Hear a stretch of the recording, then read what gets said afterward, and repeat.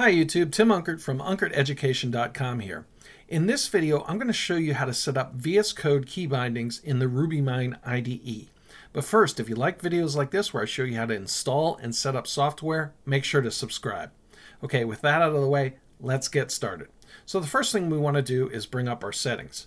So we can go to the hamburger menu here, check on that, that'll expand, and you have this option of File. And if we go to File and go down, we can click on Settings.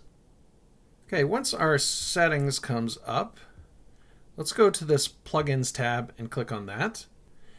And we want to go through our installed plugins. Now, I like to disable a lot of plugins that I'm not currently using to lighten up the IDE a little bit, but we do want to go down to our key maps, and you want to make sure that the Visual Studio key map is installed and enabled. So we don't even have the Visual Studio key map installed, so we're going to go to the marketplace here.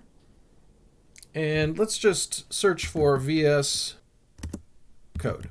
And we see here VS Code key map. I'm going to click on that and install it by clicking on the install button.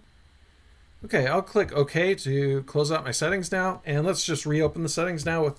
Now you can go back here through the hamburger menu or use the keyboard shortcut, Control-Alt-S. I'll do Control-Alt-S.